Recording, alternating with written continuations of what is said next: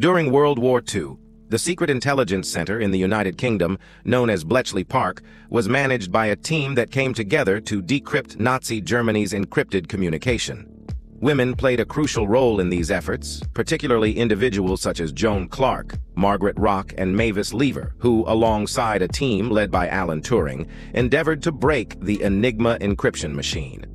In a time when computers were not yet widespread, these women, recognized as mathematical geniuses, worked with manual calculations and simple tools to attempt deciphering complex codes.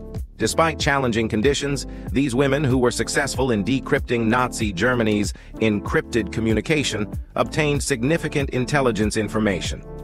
However, their achievements remained in the shadows for many years, and only in recent times have they begun to receive the recognition they deserve.